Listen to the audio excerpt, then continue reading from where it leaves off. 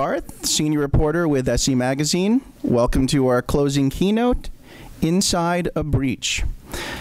In this session will provide us with a first-hand view of a network breach in progress. We'll examine what kinds of data adversaries are stealing versus what you are actually protecting, ways that these bad actors avoid detection, and of course suggestions on how to effectively mitigate today's threats. Our speaker today is Lance James, Chief Scientist at Flashpoint. This will be a demonstration, but then there will be some time for a Q&A at its conclusion, so please feel free to participate. This is an interactive session, so with that, I'm going to throw it over to Lance, so please give a warm welcome to Lance. I'm Lance James. For some of you who don't know me, I'm the Chief Scientist at Flashpoint, which is a deep and dark web, like kind of business risk intelligence firm. It's we joke around. It's like the next SecureWorks one, like 5 years ago, you know. But no, but prior to that, I was head of cyber intelligence for Deloitte and Touche. Yes, I made it out. I made it through with bean counters. It was awesome. And I've contributed to a lot of few takedowns, including Silk Road, CryptoLocker, SpyEye, a few others that are coming up as well. So in collaboration with law enforcement, it's kind of like a hobby, but it also becomes like fun for me. So. Anyways, a lot of people keep talking about breaches, everything fun like this, and I realized something, that we keep calling them an adversary, and realized we should just call them what they really are. Data is the new bacon, content is king and currency, right? So no matter what you do in your job, if you work at AOL, if you work at Haymarket, if you work wherever, if you work in threat intelligence, it's all about data, right? It is all about like content, and it's currency. The more unique it is, the better it is. And I realized something. We compete to that content, and that's how we, drive ourselves in our businesses. And I realized they're not adversaries; they're just competition. They just play by a little bit of a different set of rules, international rules in most cases. But this is actually true. Like if I took the word kingpin and took this out, and I was running a marketing and business development class, and I put the word CEO in there, you wouldn't notice the difference between a normal business model right here. So. So in that, though, breaking it down, it really is. I mean, we can all read, but basically, there's an operational side to your. I wanted to get before into like actually discussing the breaches. You need to kind of understand why, motivators, all this other stuff, and who they are with this. And so this is kind of a breakdown of like what's actually going on and why we're seeing more and more and more and more and more breaches. And I'm even going to get to the point of why it's built up so exponentially from a sociological model. So. But this is the business model, the standard business model, mostly in Russia or Eastern Bloc areas, for people who like tried to break into, or who successfully broke into Target, and things like if it isn't North Korea, SWIFT and bankings and things like this, all these banks that you see, all these robberies, everything like that this is pretty much that model. So it starts with operations. You have product managers. I usually get along with product managers, so I probably get along with this Russian guy. So senior developers, you have UI guys, because nowadays it's not really in forums, it's like platforms. How many people use Elasticsearch in their world, or at least are familiar with it, right? One, okay, two. Okay, we had 2 technical people here. Seriously? No. And then how about anything Apache, right? Anything Apache, all this stuff. Everything that we're using these days, guess what? They're using too. If it's the respiratory trading platforms underneath that, that's Elasticsearch, right? So it's kind of funny because like they're starting to use Hadoop and HDFS and all the things, and they're big data counts too, right? So, but basically their UIs are getting better too. Honestly, I pick my malware based on how good it looks, but. Also, and they have actually, and this is no joke, they have actually antivirus and anti-crypting services, which is like kind of like our VirusTotal, but they have their own version. But I've literally seen this also in ransomware, where they'll have people try to ask if they can help do crypto audits on their ransomware, which I love crypto, and I've been happy to do an audit on your ransomware. And so they also have QA departments as well. And then when you get into the exploit and R&D, they treat it as like an R&D center, right? So you're looking at new ones, like our new Adobe Flash one that came out today. That was probably figured out, obviously, by Google, but also it's been exploited in the wild, which means someone on the exploits or in the R&D world figured that out. So I say everything's vulnerable. You just got to wait until it actually gets discovered. So, and then the other side of it, we have like malware, right? So malware has been one of those prevalent issues today. And it's just constant and constant. And all it is really just tool sets, right? But they have botnet masters. Just like we want resiliency and we don't want to get DDoSed by a bunch of IoTs. Oh, sorry, did that happen too? So we, instead of having bulletproof hosters, we go to Akamai's and the Cloudflares and the Prolexics and all that fun stuff. But it's the same concept. We need resiliency, so do they, right? We also need affiliations and make sure our traffic and our data is out there for people, right? So we have partnerships, right? And then we have also subject matter experts and such in distribution channels, and that's all this is. They just do it a little bit different way, and they call it kind of straight what it is. So pretty interesting stuff. But the interesting thing is that we keep hearing about information sharing. The information sharing is a way to solve this problem against all of these breaches. But I always laugh at it because of the fact by the time I got your IOCs, you already get breached, and I don't think they're going to do the same thing twice, because that's why they're called an advanced persistent threat, right? So, but in some senses, the key to defeating threats is getting into information sharing, right? The problem is the criminals or our competition are doing a better job at that in some ways, right? Which means that they can get on forums and they don't have to sign an NDA. Right? I don't have to say, hey, let's share some information with each other. Oh, wait, oh, yeah. Or like, oh, it's classified. Oh, like, well, of course I can't share it with you, right? Things like that. So we have these problems that, you know, they're not having, right? And they have honor among thieves. You will not believe this. You can buy back stuff like exploits from them. You act like you're a bad guy online and stuff. They have an escrow service. They'll even check it. It's like, so it was good? Were we satisfied? I mean, they were literally comes down to like making sure that, you know, if your reputation is bad on there, you're done, right? And some of these forums you can't even get on without about $500,000 in your pocket if you want exploits, you know, things like that. But, you know, when it comes to information superiority, you know, our competitors or our, you know, these criminal adversaries, they communicate behind the deep dark web, is what they call it these days. I hate that term, but whatever. They behind password walls. They communicate, but they do the same thing. We do the same. We do it on LinkedIn. We do it everywhere else. They just have these other ones, but they're focused on platforms that communicate, right? The division of labor in their information sharing increases their efficiency too. There's literally like to make certain tools now or get access to a tool, it's like an assembly line. They've just kind of like done it. And it's all reputation based. It is no different than the eBays or the Craigslist of the world where there's 5 stars or 4 stars if you're a good Uber driver versus a good credit card trader, right? So, and there's a lot of drivers that's going on over there as well. Geopolitical competition, it's not a crime, but it's a duty. Safe havens, if you're not going to get in trouble, why not, right? And advanced education systems. Russia is a very good example of that. They have, you know, they're a big fan of Borland, right? Delphi, you know, and you hear about Delphi when you see a lot of Russian malware. But it's just because of the Borland non-Microsoft thing. That's basically, and so what's going on there is they have all this education, but, you know, they're sitting in breadlines still trying to figure out getting their thing going on. And by now, there's a lot of corruption, right? So obviously, the limited opportunities are these forums are literally like jobs.com, right? Or what's the new one these days? I don't know, but Ninja Jobs? I don't know. So, you know, and when we look at these information sharing pieces, right, it's across different lines of operations. This side, which is interesting, is no different than your trading platforms of today, except that they're trading your credit cards and your, you know, money, right, instead of the one, you know, you trading it. But basically, these are set up in the very similar way. They're open about what they do. They have advertisers on each site. You know, it takes, you know, some vetting to get into a lot of these forums, things like that. And then you have the development side where you get all of the exploits out there, Maza and Koru and exploit. Exploit, literally, like I said, you got to have about $500,000 in your bank account to even get on there. So, you know, plus a year and a half of vetting, right? It's like these are communities that have been around for a long time, and this is the high tier right over here.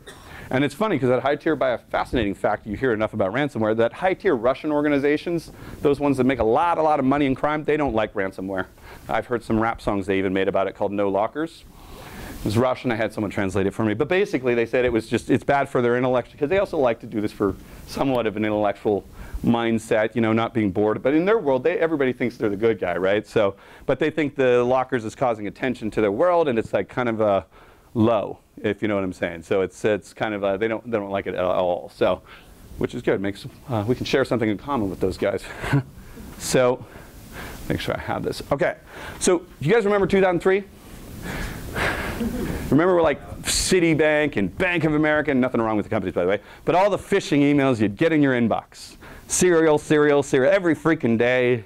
And it wasn't even that the phishing thing was that bad. After a while, you're just like, I don't know if that's the bank now, right? And that's what you got to. You're like, and the bank's like, dang it, I'm losing conversion on this, right? So, and so it like actually tipped the scales. Sorry, did you take a picture? No.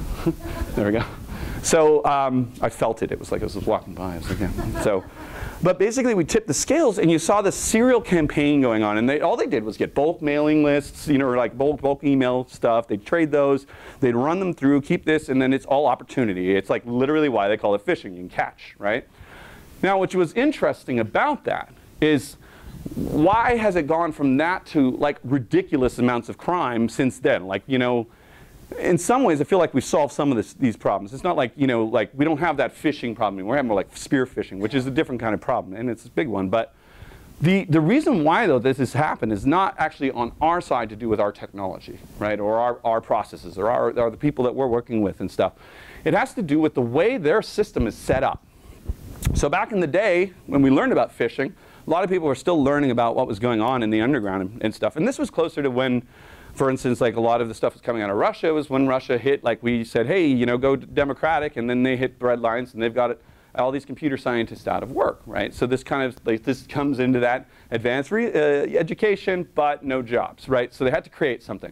So in this, what happens on the forums nowadays, now that we have just this full communication system, is they start on the forums.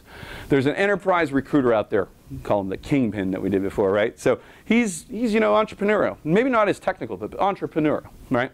He's got a cool idea. He wants to make a new, I don't know, new piece of malware, whether it's, you know, DDoS or something, or steals more info and, you know, does all this stuff. It's got more rootkit, you know, capabilities, whatever. It's competitively out there. He wants to do that. So a developer is looking for a job, right? And so he's out there kind of on his own. And so what happens is the entrepreneur hires a developer. Developer then produces this piece of malware or this software, right, for you know, the recruiter.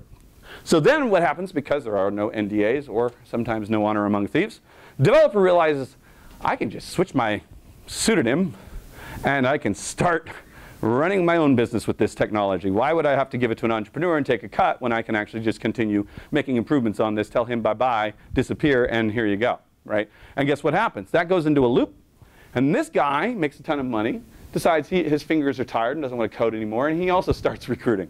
So this basically cycles itself into itself, and what happens is that now you just have everybody having low barrier of entry. If I want to go get ransomware today, I don't have to actually code software. I mean, literally, there's one that literally just like point click done on a website, and it like makes your ransomware for you. It's like, that's how low barrier it is.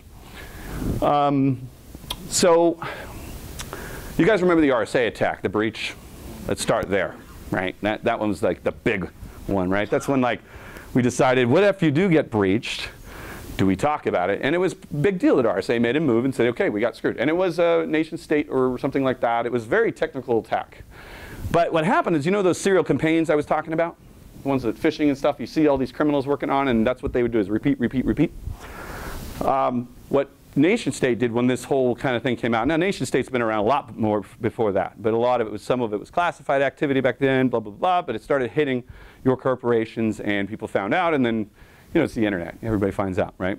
So what happened, though, is when the RSA breach came out, if you noticed in the news, how long did it take, how long did they have persistence in there? They had, what, 11 months they were in there before discovery. 11 months.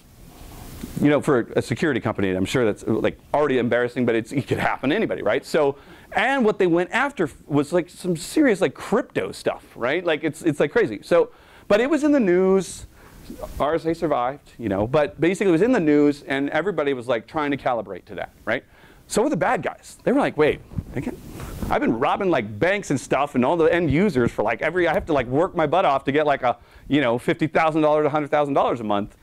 Or, you know, even less in a lot of cases, depending on where you're at with the commodity supply chain. But basically, I'm like, you know, these guys are finally going, how do they get there 11 months? I want persistence.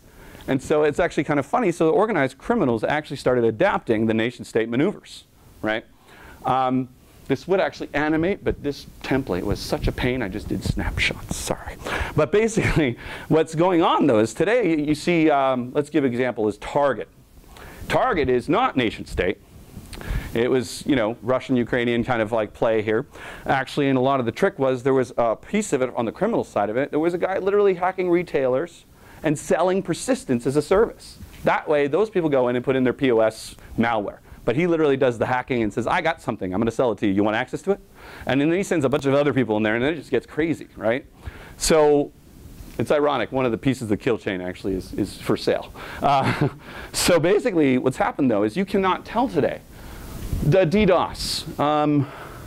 This one yesterday or last week or whatever. Right? You guys, yeah, that IoT one, the one that's DVRs. Yeah, we got props for it. I'm totally like shaming here, but this is not the point. The point was, this is one of the biggest like, DDoSes in the history of whatever. What did the news originally say? It's got to be Russia. And then you find out it's not Russia. It's teenagers with your TV. Literally. Your DVRs, your IPTV cameras, not yours really. Most of them were out of Vietnam. We were the ones who tracked and identified it. But we've been watching this. Lizard Squad's been doing this since 2013. Right? The Xbox, PlayStation, that was done on an IoT system too. Right? So there's a thing called booters. They're front ends, and then these things become the service back ends. Right? And booters are basically DDoS for hire, sale. Right? So you look at this and you go, oh my gosh, teenagers that just get in a bad mood. And you know the ironic part? They were going after a video game company. That's what they were doing. That was what the motivation was. They happened to hit Darn because it was part of the hosting of it. And of course, that knocks everything else out in line because they're teenagers and they didn't think about all that repercussion. Notice no one's coming out and claiming it right now. Because Lizard Squads usually would, right? So, right? There's some teenagers like, oh my God, whoops. Right? So that was a bit much. So let me check my birthday. I'm still underage. So that's a thing. But this is over like literally turf wars. No different than gang violence we saw in the 80s, except that the violence now is packets and swatting and 911 people getting called and sending police over your house, right? But it is the same concept as these young kids. Most of them have a messed up home life and stuff, and they get into a clique and they need validation and they found power, right? That's this, right? And the problem is they usually don't have that skill, but as kids get older, those skilled ones start making botnet malware for IoT. And then they teach the little ones because they get power of being a mentor, right? So it just kind of, that whole cycle, it just keeps going. So a lot of people, we're going to now start looking at the breach, like the actual problem with the breach. So a lot of people try to look at it as, is it China, is it a teenager, is it this, or is it that? Whether it's an inside breach, an outside breach, or whatever it is, it really comes down to what is the motivation, right? Anybody heard of mice prior to this conversation right now? So none of you work in the government? Okay. So mice is a concept in counterintelligence, which is money, ideology, coercion, or ego. The four main motives why you would spy or do some kind of bad thing, usually spying or infiltrating information, right? If you look at Snowden, you don't all have to agree with me, but basically it was money and ego, right? So, but basically, these usually how you lay this out. So when we're looking at, your inside breaches, let's take the DNC, for instance. There's a concept of both money, because Russia is in the business of being a company, right? And then there's coercion, which is technically a form of influence, because that's where hacking today is going, is it literally is causing kinetic influence, right? It isn't really about whether there was, no one's read her emails, by the way. Has anybody actually gone through any of those emails? No, they haven't. But they hear the news goes with it, and you just go, right? And then that's it. And that's all it takes, right? And then it just gets all chaotic, right? Well, same with those kids on the news. Everybody thought that. And all this stuff adds up, right?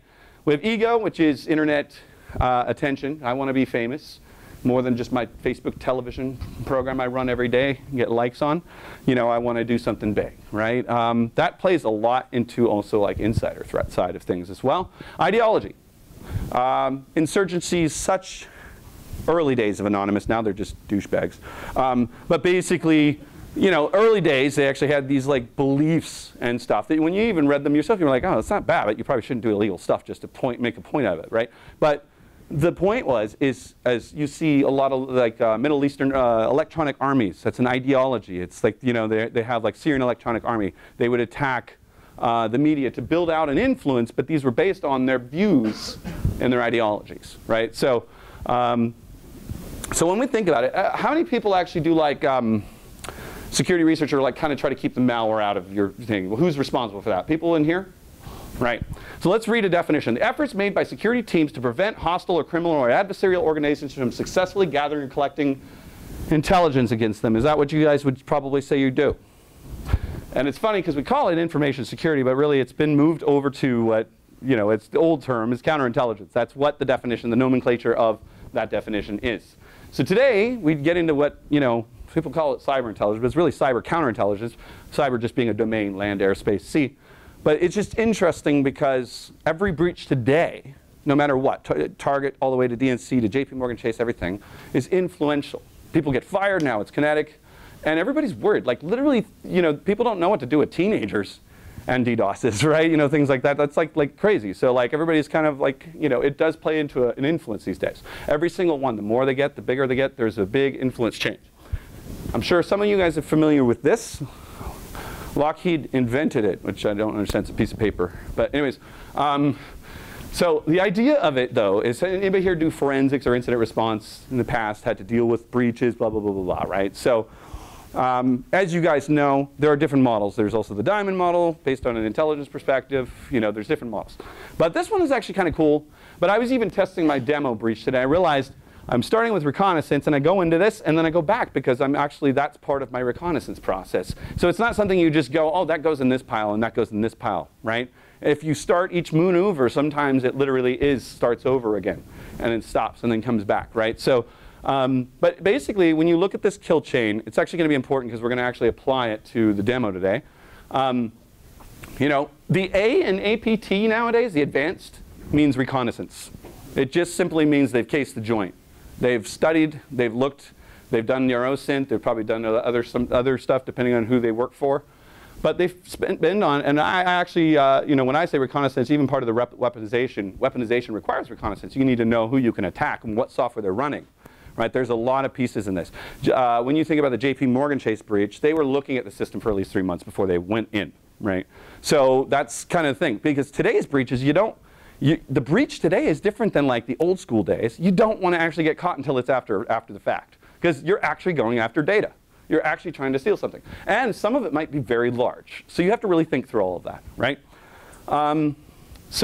And persistence, like I said, this stuff is all in that persistence area, exfiltration here. So we're going to kind of take you through the demo, and I'm going to do kind of a reconnaissance phase. It's going to stop here, because then it's going to be cool. I actually have a semi-zero day. I did start it figured out yesterday. Google, if you're in the room, we still like you.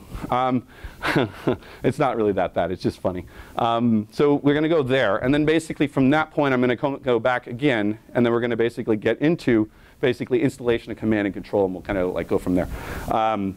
So with that ado, I'm going to figure out how to do this. OK. So breach mission phase 1 is the reconnaissance piece. We have a company. I literally, the work I had to do on this demo. So I had to register domains for you. SC Magazine, I'll bill you guys later. No, but seriously, so we have company-stuff.click. They're a financial company. The story is they're a financial company that is a third-party supplier to multiple. So they have like securities, but they actually focus on being secure about their stuff. But they have third parties, right? Big third parties, big clients. The motivator we're having is obviously money, finance, and the connection, the network they have of their clients, right? The initial recon we did, again, not a big company, was we found this Brandon McAdmin. That's his name. No face.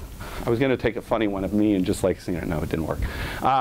His job is system administrator, but when I looked further, his job is not originally system administrator. He's doing it because it's a smaller company, and he's adding on to the fact that he has to do it, which is common in a lot of companies.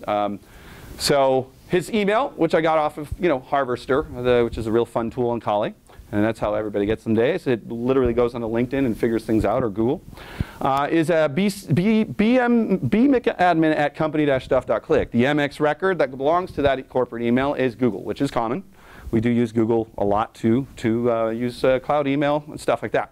So if the phase 1 objective is information gathering. So I'm actually going to do a technique that usually is used. I'm not going to do the typical story of, oh, we lobbed malware over there. OK, fine. People clicked. Got it. We got that, right? So people do that. I wanted to do something a little bit more specialized, which was focused on the idea that in reconnaissance mode and in advanced mode, your maneuver to lob something over doesn't mean you're trying to get in just yet. Right? It actually means you might just be testing it, right? A lot of times that's how that's going to go. Because you got to remember, Gmail might say something and throw something at it or a wire at it, stuff like this. By the way, there's a really cool trick. If you are doing penetration testing and you need to do your phish tests and they have Gmail, send yourself a bunch of them as they go in your spam. Just tell it it's not spam about 10 times and you're going to get it over to that company. So machine learning. But basically, what's going to happen is we're going to kind of do a weaponization. And what I'm going to do is kind of a Google service exploitation. It's not really a problem with Google. It's more of the features of Google. And I've actually reported a version of this 2 years ago for them. And this one I just found last night, so I got lucky. But we're going to just use it, and it's got like literally walkthrough. So what it is the delivery was we're going to obviously send them a Google security email. The exploitation is going to be misdirection. So we're going to use Google to actually camouflage our activity. And so I'm going to do that really quickly. So let me go to that and bring this over to, I think this is it, or no, I don't know about that.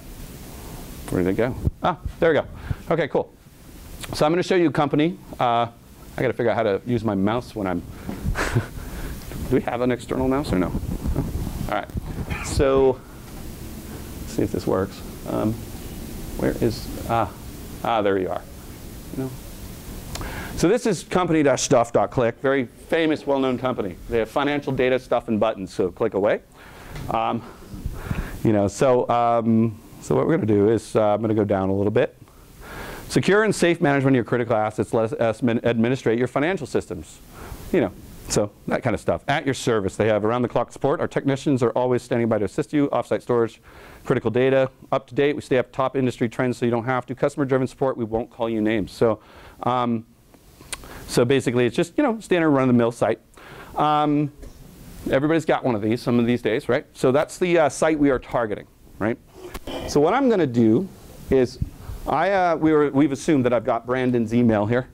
So what we're going to do is we're going to be Brandon for half a second. And I'm going to actually go to the next slide real quick and show you that real quick. So, so what we're going to do with this actual weaponization attack is we're going to spearfish to Gmail's corporate account. So he's already got this in his inbox. We're going to assume he's already read that, blah, blah, blah, blah. There's a section here that says, hi, recover email for your Google account. Someone was messing with your stuff, which is easy to trigger, by the way.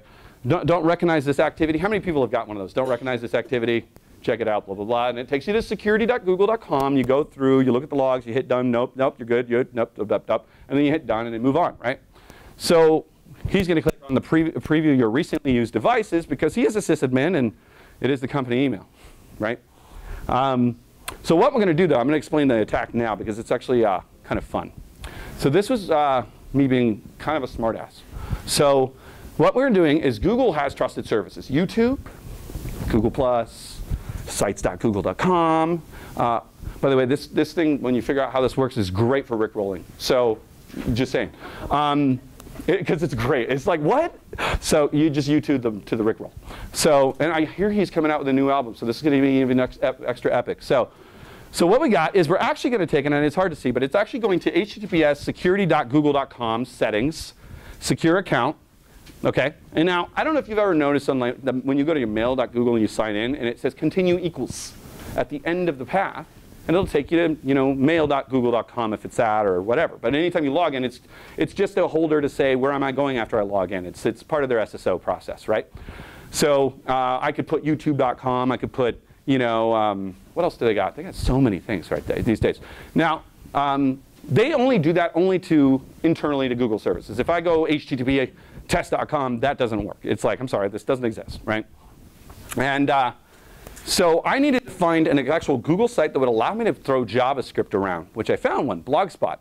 So Blogspot in the templates allows me to modify those templates and throw JavaScript in there, which I did.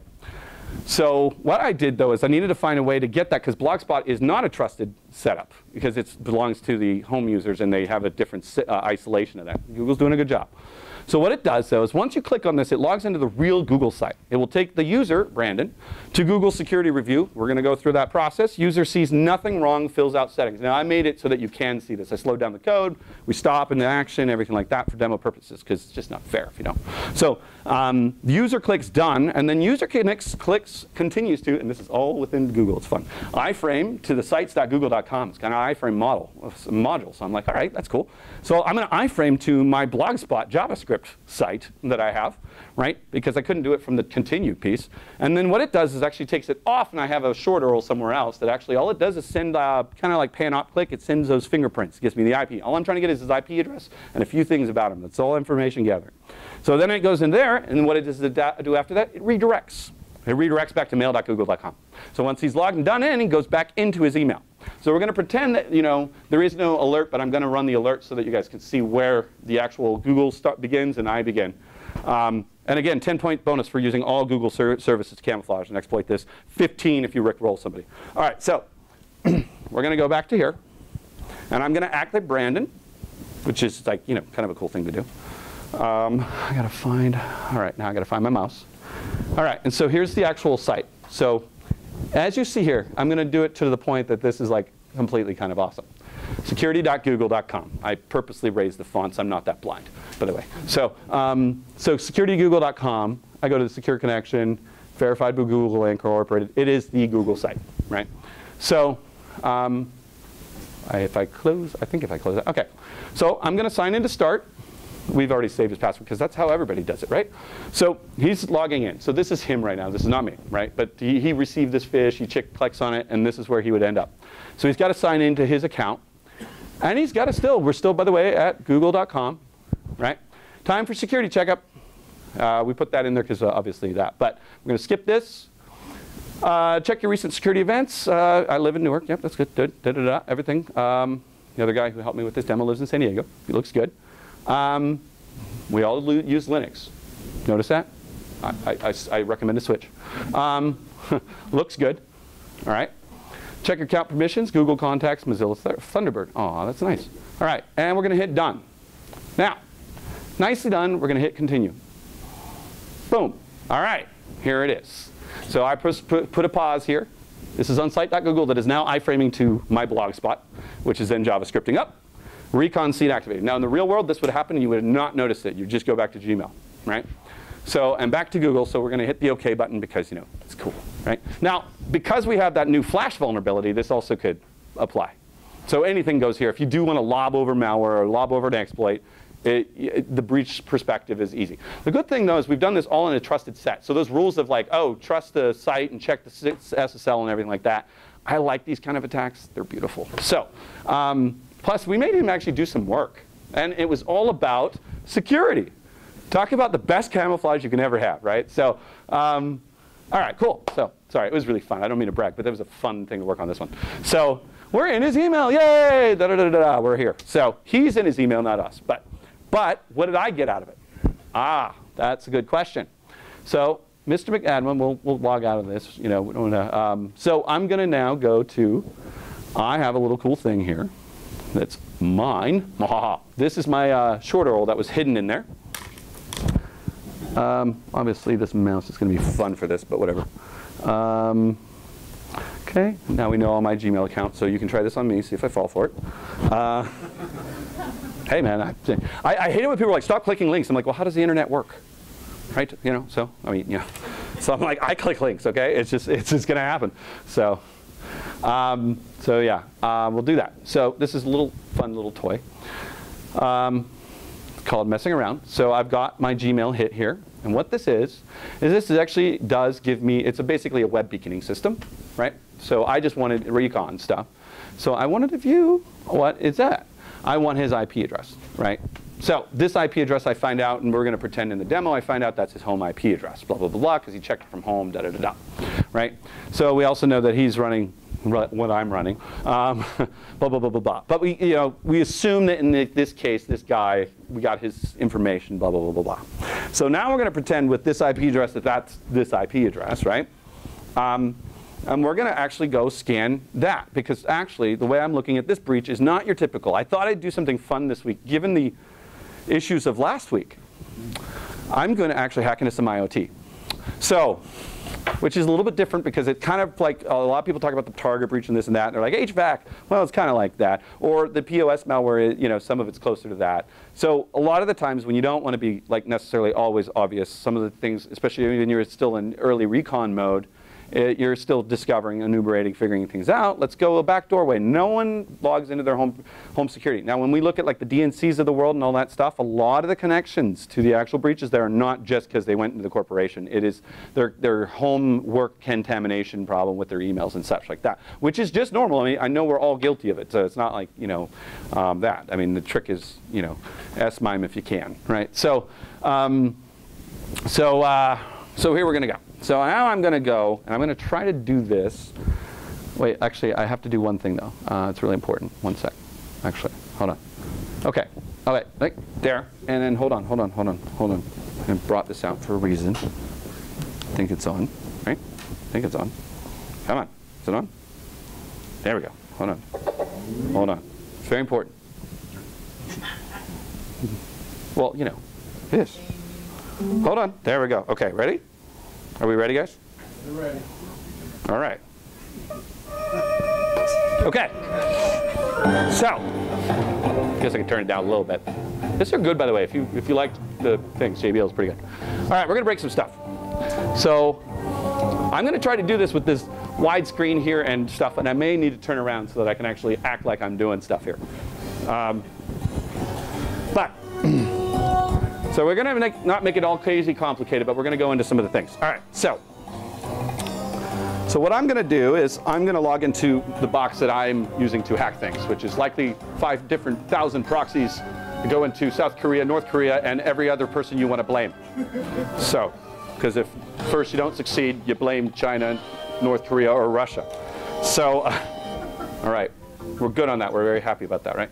Oh, don't start with me on that piece. OK, so, all right, so I'm going to do this, and I'm going to put my terminal over there so we can see it. Move to the monitor right. Let's see if that worked.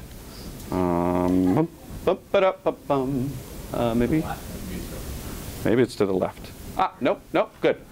All right. Yes, this is classic hacker looking, but it's actually my normal day, so it's not like I posed up and just put that on there. OK. Now I got to find my mouse, which seems to be the biggest trouble around here. OK. So I'm going to close down some stuff here so that I have my newts, because obviously stuff like this takes some memory. All right, come on. There we go. All right. So we're going to do this thing where I'm going to take that IP address, which is called target. Not the target, but, you know, target.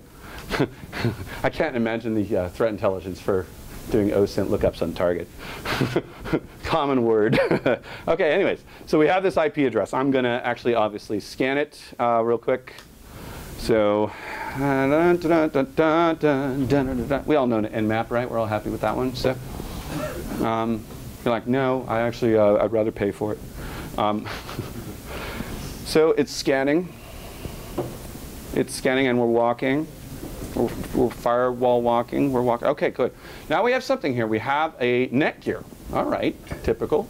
Sysadmin wants to remotely control his stuff out there, probably does movie stuff. You know how it goes with BitTorrent and all that, right? Those grumpy, funny sysadmins. OK, so anyways, we got all this stuff out here. So I'm going to basically assume that I took a bunch of stuff and started figuring out what version it was, all this stuff, you know, all the enumeration stuff. I don't want this demo to take forever, but you assume I have like a Metasploit kit and everything like this, and it's getting all crazy, and I find out there's a vulnerability on this because it's slightly just one under a thing. So Netgear, by the way, nothing against Netgear. We purposely set this to be vulnerable. Netgear's been up to date, just, you know, so nothing wrong with Google either. It was just, you know, it's funny. So here we go. So what we're going to do is we're going to actually go into, let's see, yeah, my sec stuff. Yeah, there we go. And yeah, my Netgear. So we're going to assume that I have a pile of Netgear exploits here that I, all right, hold on. Yeah, see, I got a bunch of different ones, right? So we're playing that I have actually a bunch of these. Yeah. All right, cool. So then I find that basically there is this SOAP request that you can make that is bypassing the authentication, meaning that it should be something you only request if it asks for authentication, but unfortunately they overlooked that and it missed the actual authentication. But what's handy about that SOAP request is, and SOAP for those who don't know, it's kind of it's basically RPC. It's a remote procedure call to have other devices talk to each other, right? So. And a lot of times unused by everybody, but you know they're hanging out there, right? So this actually is not a very well-known vulnerability. So those who do not patch their Netgear is probably like pops up a little bit, and so this is actually probably at least 30%, 40% on the internet. Still, people with those Netgears that have anything that's showing up on the open. So what it's going to do is we're going to take the I think that we're going to do that. And I hate that this guy wrote it in Ruby, but that's another story, guys. But we're basically going to do this. I think he wrote it designing for Metasploit or whatever. So we're going to just take the target. We're going to go port 8080, because that's the port 80 we found up here. We're going to go hit. Oh, my goodness. Oh, that's cool. The admin password is zombies are real. The guy who actually helped me set up all this stuff, he actually put password. I'm like, you can't do that. No one does that and has it open up on the other side and like as a sysadmin. There's just no way. So we also have the SSID, have a WPA key. It's kind of short. But basic serial number. Oh, and look at this. The neat part is there's an attached device because he likes to tinker, and it's a Raspberry Pi. I love Raspberry Pis. Anybody have their own Raspberry Pi? Play around with it? Yep. See? See, they're fun, right? You know. So, is yours still default password because it's internal to your network? Okay. But you know what I'm talking about. Very common thing because you're thinking, hey, he's Mr. Master. He's the master. Anybody needs a Raspberry Pi? Talk to this guy over there. So, he's got 3 of them. No, that's what you were saying, right? But a lot of times, because you know how you have it where it's like, oh, this is my internal home network. No one can get it in. I've got it on default device. I didn't even think about it. You know, blah blah blah. Because you're just like, oh, that's easy. I don't have to remember all that stuff, right? Common thing, right? So what we're going to do is take advantage of that a little bit. And so now I'm going to go back to here, and I'm going to go to.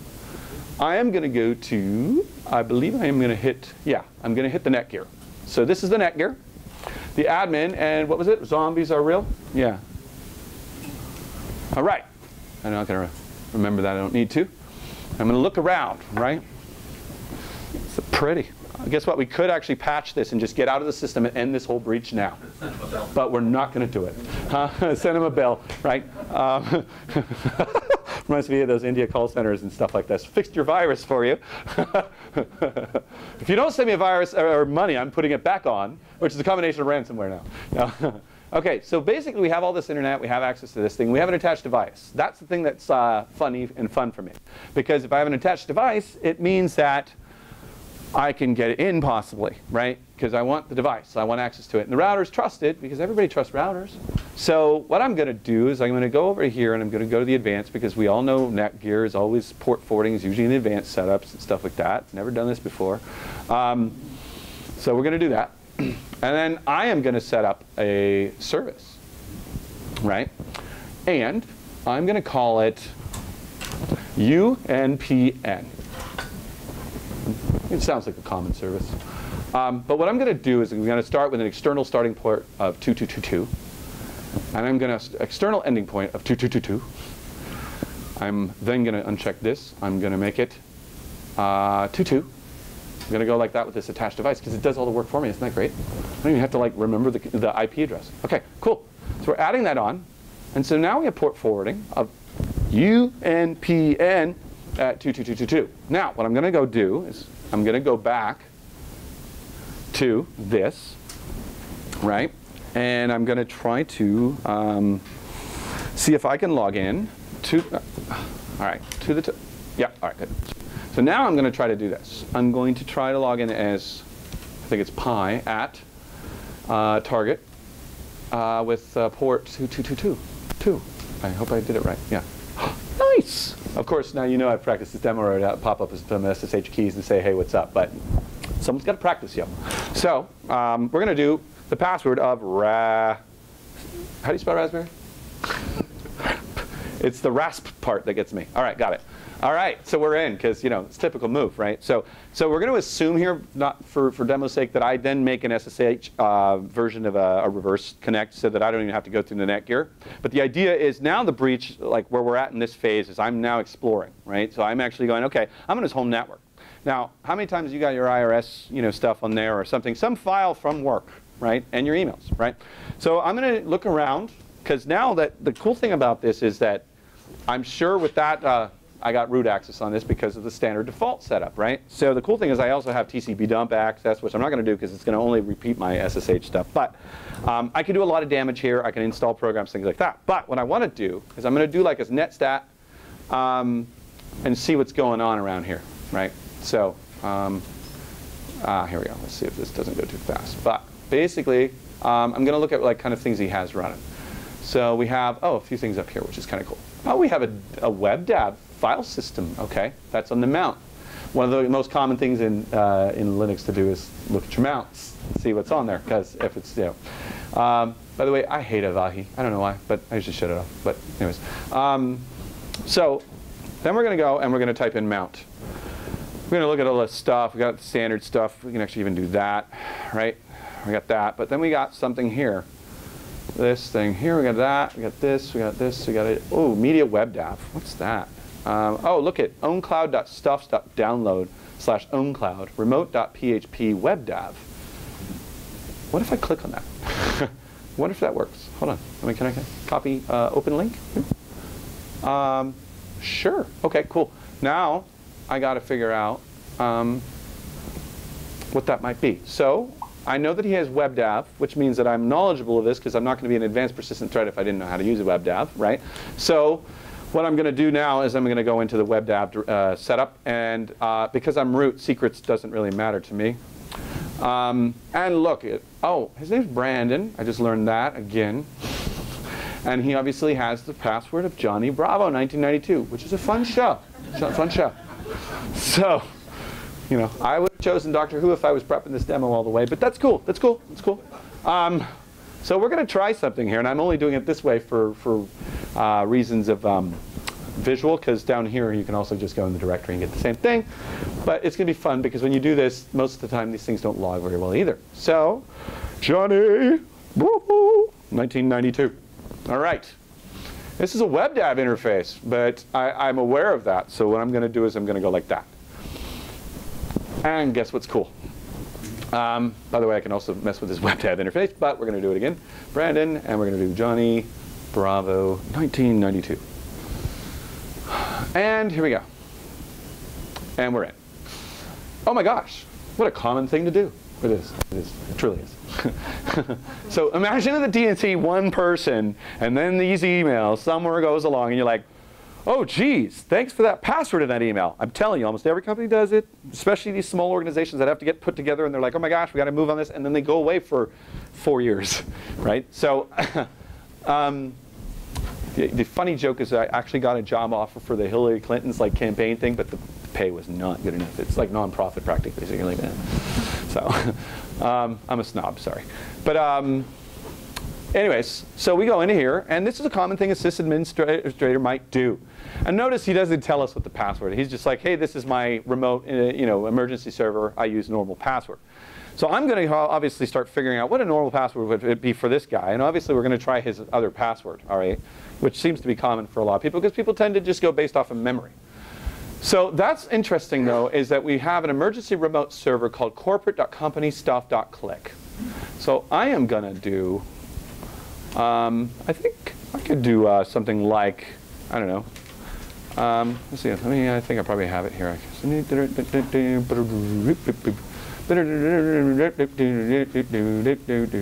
Nope. Okay. Nope.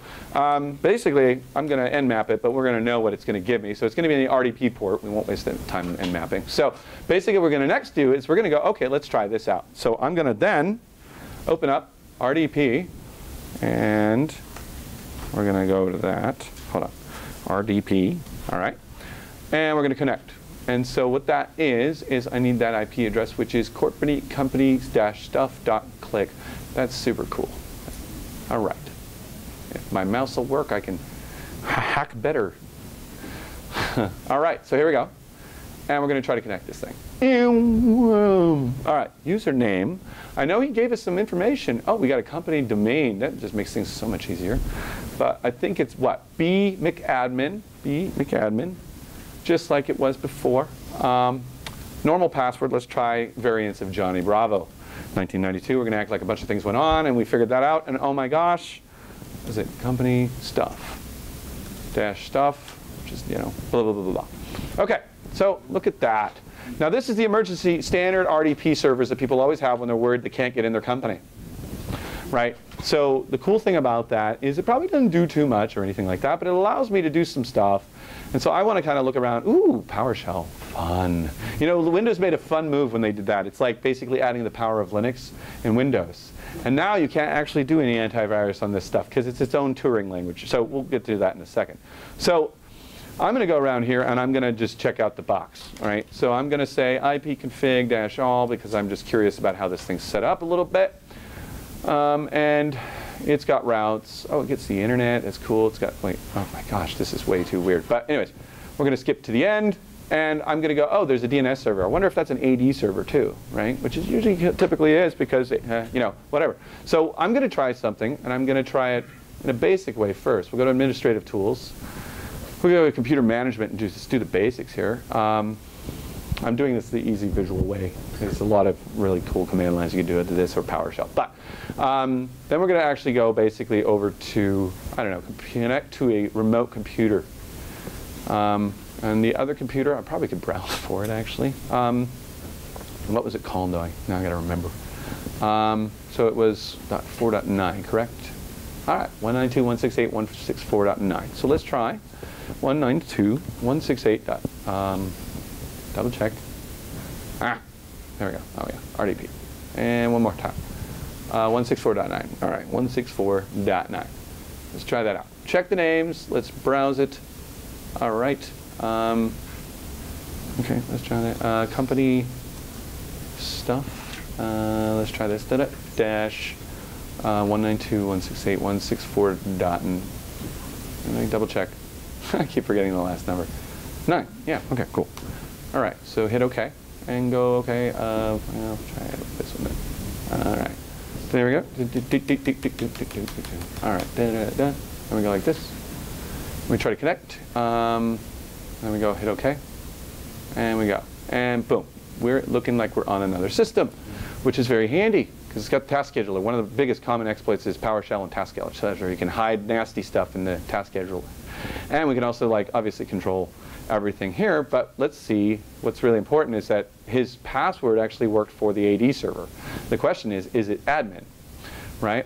So I'm going to try something different now that I know that this works. I am going to do remote from here, right? And the cool thing is again, I can always set these back reverse shells and just connect directly to these things. But I'm going to try it 192. I'm going to put it there, and it actually did it for me, and I'm still trying to forget it.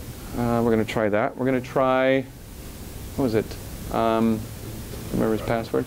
Was it Johnny or no? Oh yeah, it was Johnny. Okay, that variant.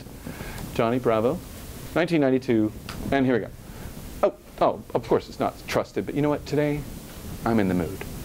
All right, so the cool part about this is now we are on what it looks like to be the AD server, right? Which I can have a lot of fun with, right? So yeah, it's definitely the AD. Look at that, Active Directory Administrative. Now, almost every breach that you see that has a Windows environment hits the AD. That's what they're going for. That's the king of all things, right? So from this point on, the cool part about it is, of course, the first thing I would do is actually disguise myself as a service, as a username, because he probably doesn't even think to go on here very often. I would also start messing with the PowerShell and start uploading a lot of my PowerShell code. And if you want to get crazy ideas, I'll show you. But basically, we're going to talk about PowerShell in just a second. But we can add domains. We can do sites and services, actually users and computers. Let's start there, right? So I want to add a user. OK. Let's do that. Let's do that. So let me add a user. All right, here we go. I don't even know how to add a user in Windows. I really don't use Windows much. Huh? Oh. Oh, it does have to say new. OK, cool. Oh, OK, got it. I knew that. I knew that. All right, users. Or a shared folder. Let me just open something up, right? So, all right, obviously we know this, but I want to just look like, I don't know, service request, right? And so we're going to just do that, and we're going to be something like service. This is at company service, like blah, blah, blah. Kind of like what we've seen in a lot of these breaches. We saw this on one of the insurance breaches that just disguised itself as service. So, and then I can create my own crazy password, because I like to. And I don't know if I even password did. OK, finish. And OK, so cool. And the cool thing is I can set admin, blah, blah, blah, blah, and I can go in there without having to mess with his account. Of course, I would do anti-forensics. I would delete all of his stuff, like make sure that it didn't look like it was in there, go in the event logs, take all that. I have administrator privileges, right? So hey, thanks. So moving on, we can pretty much go from anywhere here, because now I can go to controlling the mail servers, which basically lives off the LDAP authentication systems. I can basically pick off, everything I need, right? I can just pretty much run a cracker on here, LDAP, done, and we're going. So that is the end of this part of the story. OK, so I'm going to get out of here, because it's just scaring me. No, but basically, I'm going to show you what we kind of did, so that we see it from a network perspective. And this one too. All right, bye-bye. Bye. OK, good. Let's just kill that. All right, so what did we end up doing? All right. OK. So where is, here we go. Here's my slides. Nice. OK, so back in here. So this is almost done now. So what did we just do? Basically, so that everybody knows from more of a heart thing. I swear I'm almost done. You guys can get your drinks, I promise. This is another lifelike drawing of me. You saw the early one earlier, right? So this is me doing the fish to the Gmail, the cool little trick with my little hack and semi-zero day. IP address to home and Netgear. We found that. Basically, we're taking a slow roll. We're going to act like this went and happened over months. Things like that. Like, we're going to pretend that it took a while for me to find some company work stuff. I'm going to go in there maybe an hour a day, kind of keep an eye on it, make sure he's not seeing it. I'm going to erase logs, bleach bit, all that fun stuff. So I'm going to break into the home router. I set my port forwarders. I keep checking those. I come in and have an automated script that'll make sure I have one. If it goes down, I make another one. These are the things that I will do for persistence, right? So in there, I've got the attached device. I live in that Raspberry Pi. That Raspberry Pi is me. I'm Brandon from that Raspberry Pi, which is awesome. And I have a full Linux environment, which is really cool, right? Personal owned cloud, we take care of this because it's basically his data storage. It's NAS, right, basically. We're going to pretend we've found a bunch of movies in there so that if he tells on us, we're going to go to the DMCA and all that fun stuff. So anyways, then we basically, what we did was get the passwords to the RDP remote corporate emergency sensor, because even if it wasn't that exact password, we would do a try. It's going to be something near it. If not, I would have tapped the wire, forced a rundown and get something off there. RDP emergency remote server corporate. And then the cool part about that is that gave us access to the admin access to the Active Directory, which pretty much gives us the access to the entire Office network because we can go laterally in there. Once you have access to that, we go into the accounting services and so we look at the client list. We find out all of these other things. And now we are that third-party company that's small that is broken into Target or whoever it is, right? You know what I mean? Sorry, Target. All hackers use that stamp, so we stamp the place as we leave. No, just kidding. So one of the things, though, that's very interesting, how many people deal with PowerShell in their environment, things like that? It's an extremely useful tool, I think we admit. But we also admit that it is one of the most interesting tools because you can't really solve signature of antivirus with this. I've literally seen, and I wanted to do a whole thing on this, but it's super technical, but obfuscation, where they're hiding it, like malware is literally, they're using the registry as storage to actually hide malware to collect later, pull, and it's all obfuscated. It's like literally like all these different variables. Yeah, and the cool thing, I love the debugger. The debugger is awesome. So basically, but it's a native tool on Windows, and it's awesome because it's given that Windows kind of that true server power, that Linux, that Unix feel, right? You can even type ls. It's really great. So greatly misunderstood. A lot of people do not understand the power of this because it is a full-on Turing-complete language, which means that it is powerful as C, Python, anything that basically can do that. So it is a programming language within itself, right? Giving you access, if you have the right privilege escalation, to everything you want in the Windows 32 API, which is kind of awesome. That includes crypto, by the way. So make your own PowerShell ransomware today. So it doesn't write to disk, which is awesome too, because basically you can do in-memory work, which is even faster if you think about it. That's why it doesn't write to disk in a lot of ways. It basically has signed processes that it actually executes through us, again, hiding itself through its processes. This is a big problem, right?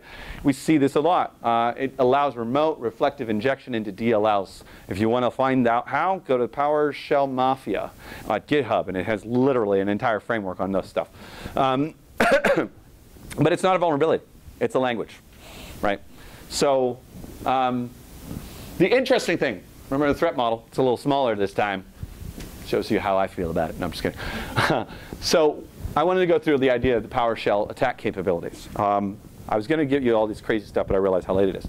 So from a recon perspective earlier, now we're on this box. Now we have another reset of the kill chain. I got to go recon this entire Office network. Right? I'm going to build tools there. I'm going to have all these things. And if you look at like any system, there's going to be hashes everywhere. So, but I can hide myself a lot without having to do much with writing malware. So the cost is low for me if I know PowerShell, right?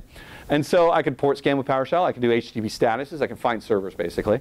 I can do reverse DNS, look up system details. I can weaponization. I can invoke shellcode execution. I can do it by basically injecting into DLLs, injecting into PEs. I can do basically full-on Windows management instruction like commands. I can destroy the MVR record. But make sure you add a payload of charging people before you do it.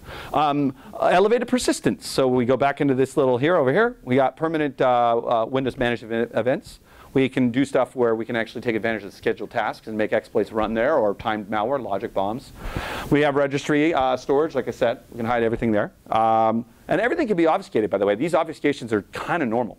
And so it's very hard. So if someone's not really good at PowerShell, or if they're just getting their hands around, they see this, they're like, what the heck is just going on, right? So, and then logon trigger, you can actually trigger payloads, just like we did with the net use back in the day where you have like batch files. Now you can do it at the PowerShell level. Escalation, misconfigurations allowed, DLL hijacking, and vulnerable services, obviously. You can just do everything there. Exfiltration, there's already tools out there to do this, so this is proven. Key logging, password theft, token manipulation, and process dumping. When you think process dumping, I'm also talking about memory, which is nasty. So, I realize I have this.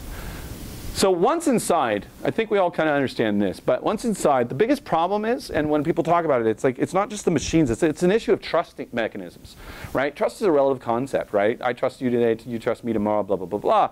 But in the world of these roles and accesses, this is hard. You're dealing with humans, and you're trying to give a finite state of trust within a human, and might have a bad day or a good day today or tomorrow, right? You know, and the next day he's snowding it up, right? So it's going to be a term. We'll start something. So don't be snowding it up in here, bro. I don't want you Bradley Manning this place, man. No, so basically, a lot of it is just hard to manage trust. And IAMs are obviously where it's going. A lot of it's not understood. People are people too, right? The mistakes, your biggest operational security or OPSEC mistakes are not purposeful. They're usually, crap, right? I run OPSEC at Flashpoint. Oh my gosh, it's a nightmare. And it's not that we do it wrong or right. It's just people make mistakes. And you're like, crap. And then you got to call them out, and they got to be like okay with it. And it's, you know, it's like all this thing, right? We have to work out that people positive thing. We call it flashpoints. So, so basically, the funny thing is that the goal is that once they're in, the assumption here is that once they're in this zone, right? So you got the targeted server, or they got through this, and this is like basically like, let's say it's the DNC and the email system. They've got access to all of these pieces, these devices. They can fly out, everything like this. But basically, any of these devices can play off of it. And now with all this peer-to-peer stuff going on, you never know how often, if they're actually going to start Hadooping the load of the exfiltration stuff that's coming out. And then basically, next thing you know, that's when it matters. The WikiLeaks, the Alphabet, all the crap that hits there, right? But the idea is to isolate. Obviously, as much as I could say anything more than basically go back to the 90s and the basics of understanding your, you know, how to isolate important networks and such. I mean, that's basically when you look at any crypto model or any new architecture, it's always like isolation first, right? How are you protecting the DB? How are you protecting that? You know, obviously reduce the attack surface. So if you can figure out that they're in there, isolation plus obviously host NIDs, all these other pieces, standard moves. But the impact is actually influential and kinetic. So why are we so vulnerable? One of the reasons why is that we are still in the castle state. When old school castles, back in the, I don't know, whenever, before gunpowder was invented, we had castles, and we were the king of the crop of these castles, and you know, arrows just kind of bounced off, and we could live in our castles and kick butt in wars. And then we are in that stage where gunpowder is invented. And now we're seeing, you know, we're still in that defensive mechanism of, oh my gosh, our castles are crumbling, and we've been building our defense systems in this way for a long time. Well, how do we get agile? We're all standing still. And it's hard to say, because I mean, it's almost like saying I can stand in front of that building and throw a rock at it. It's not really fair, right? The building ain't going to move. It's going to take 5 years to do that, right? So, so it's almost like this zero-sum game in that sense. But layer 8 is the biggest problem these days. You are the weakest link. Even the system administration and our guy here, he was the weakest link. The human layer, the interactive layer, it's like you're dealing with psychological behavior, right? So you're going to click. I'm going to click. Everybody's going to click on something, right? So a lot of it really comes down to a behavioral issue here, which you can't really fix in that sense. But what you can kind of do is obviously try to figure out how to isolate or detect or pick those things up, or also across the board build out a culture that is okay with positive reinforcement of a security mistake. Because a lot of times that negative mistake is why people don't say anything. You know how many people actually secretly pay for ransomware and they don't tell anybody and they lie about it? Because they don't know that it's a positive thing to report it. They think they're going to get in trouble and fired, right? So it's the same problem here. And computer users are just users. That's like saying, hey, you know what? If I'm a NASCAR driver and I expect the same results of some guy on the road, like, come on, man. No, he's just a car driver. You know, so it's the same thing as basically carjacking. They don't know what to do a lot of the times. Hurting humans are difficult. And then basically when you think about it from a peer-to-peer or distributed perspective, all it takes is 1 out of k nodes to make a mistake, right? So one of the obviously sets from this lesson here is don't run systems with local admin. Lock down PowerShell and manage its activity. Don't use it if you don't understand it. Isolation, isolation, isolation. When you think about a threat model, a lot of people take like a year to do it, and if you're paying $1 million for a bunch of pieces of paper, that's not how you do it. It's simple. Information, secrets, actors. Right? What that means is, what's the information? Where's it flowing? How's it, actually, where's it going? Right?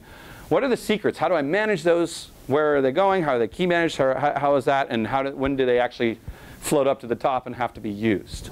Who are the actors? Now, the problem with people's threat models today is they want to deny that themselves are also a possible actor of like, oh, what this doesn't serve or what we cannot do in our limitations. I knew that whatever. But basically, we have to like focus on Alice, Bob, Charlie, Mallory, like all the way down to like someone making a mistake, things like that. So when we think about it, it's information, secrets, and actors, and it really comes down to incident readiness. You're going to get hit. You're going to get hit. Can you minimize? Can you move on that? It's business continuity. When people ask me about ransomware, it's the same thing. Well, do you have a business continuity plan for a server dying? Okay, well, that's the same plan, right? Same thing. It's just like kind of that. So Brandon's mistakes in his case, so we just know password reuse, corporate on his personal domain. I use SMIME in our corporate email. Internally, it's a big thing. It's a pain in the butt. Managing it a little bit, but actually once it gets going and stuff like that, we know that like most of our emails internally are encrypted. So if someone hacks in our email system, we're not sitting out dry. Is it perfect? No, but it's a lot better step into that. And culturally, we've all like even our marketing, our sales team are all required to use SMIME, and it's working because it's getting to that point where it's somewhat seamless. He stored work on basically in an insecure manner. His homework contamination kind of played into that. Patch management failures. In his world, it's too disruptive. It's just, which is a common excuse. Plain text auth instead of a cert-based auth for own cloud. That was just dumb, right? So, and no two-factor if you hadn't noticed that, right? So, so these are kind of the things that go. I hope this helps. This concludes SC Congress Chicago. Please remember to fill out your feedback forms and turn them in. And thank you.